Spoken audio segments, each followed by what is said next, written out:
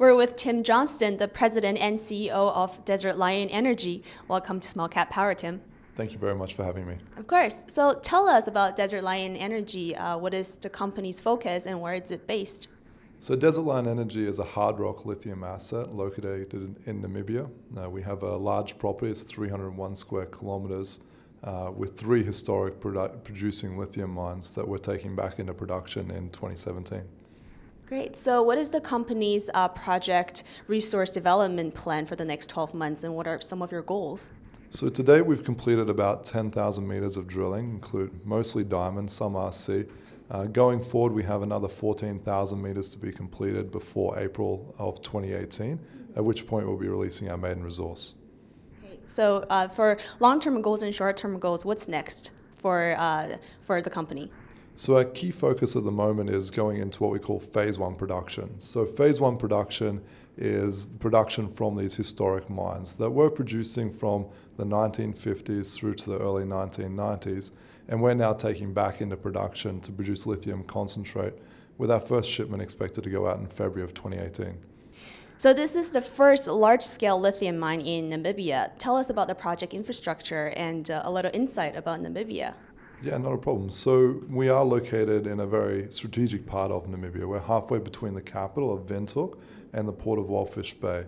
So we have direct access to the main road. We're 30 kilometers away from the national highway. At that point where we join onto the national highway is the site of an existing rail loadout facility. We're 200 kilometers away from the port. We have direct access to the power network, and we have water infrastructure available on site.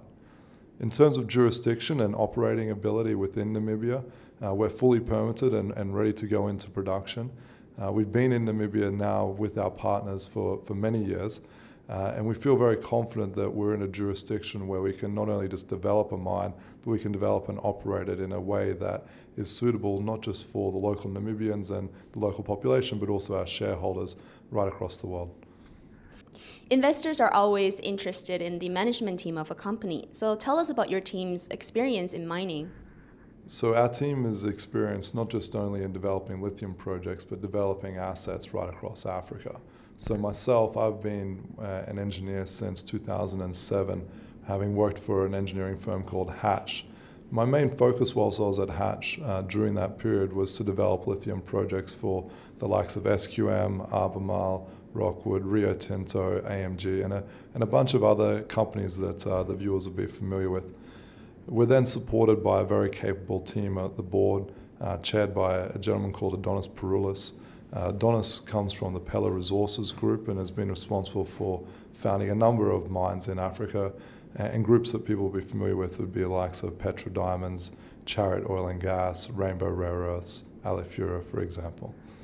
So we feel very confident with not only our technical experience and an understanding of how to develop a lithium asset, but also with our ability to execute in Africa. So Tim, tell us, what could investors be expecting from Desert Lion Energy in the next 6 to 12 months? So we're in the process of listing on the Toronto Stock Exchange. That's expected to be completed in January of 2018. Going forward from there, we have a number of key milestones coming up. We're going into production now at the end of 2017, with our first shipment coming out in early February of 2018, followed by the release of our maiden resource in April, which will also coincide with the release of our PEA. So we have a number of things to look forward to in 2018. Great. Thank you so much for your time today, Tim. Thank you very much for having me.